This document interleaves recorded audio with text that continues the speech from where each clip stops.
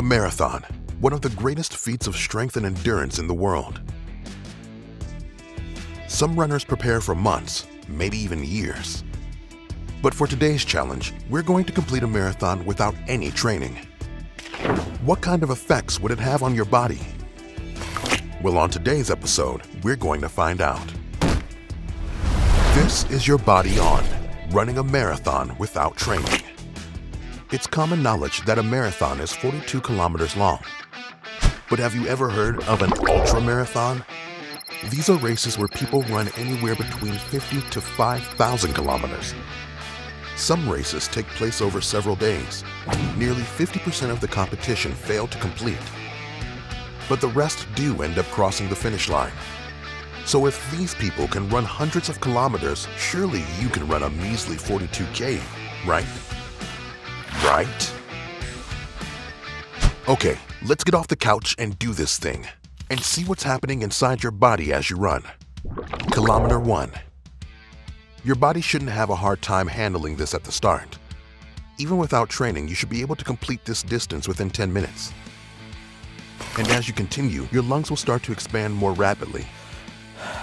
You'll also feel the need to breathe with just your mouth rather than your nose. This allows your body to pull in more oxygen and at a much quicker pace. Kilometer 5. So by now you've been running for at least half an hour. If you're not used to physical activity, this would probably be the point where you'd end your attempt.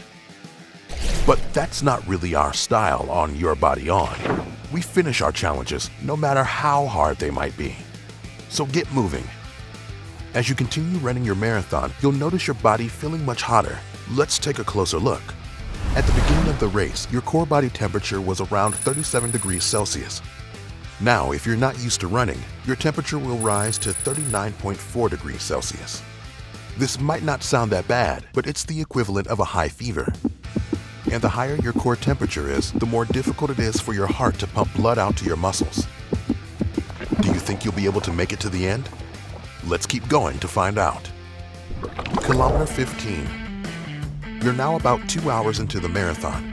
You're incredibly exhausted, but the good news? Your body is burning an insane amount of calories.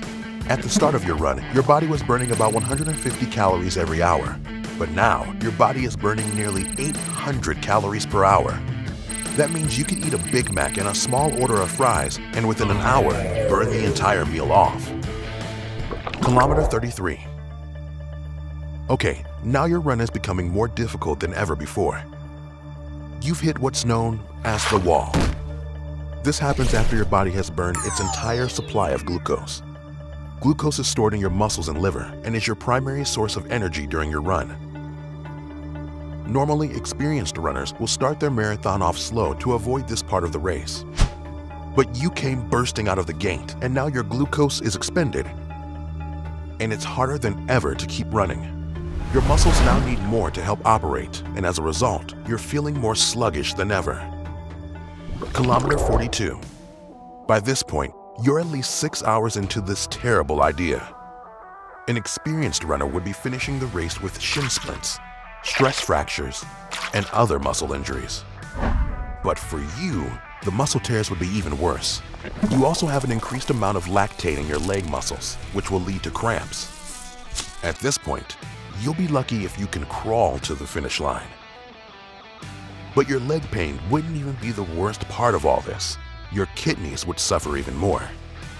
A 2015 study found that 82% of runners had stage 1 acute kidney injury immediately following a marathon. These injuries happen when your kidneys aren't getting enough blood flow. They're also due to dehydration. During this time, your kidneys aren't able to filter toxins out of your blood. So yes, in theory, you could finish this marathon without any training, but you'd probably end up bruised and beaten, and possibly in a hospital bed. Yeah, this is a challenge you don't want to try. If you want to run a marathon safely, here's some advice. Coaches say that you should run a total of at least 48 kilometers a week for 5 to 6 weeks. And you should be able to do this comfortably if you want a real shot at this race. Remember to stretch as much as you can, to stay hydrated, and to walk when you're feeling weak. This will help you finish the race without any serious injuries. Follow this advice so you can kill this challenge instead of having it kill you. So that's your deep dive into running a marathon without training, and it's tough to recommend.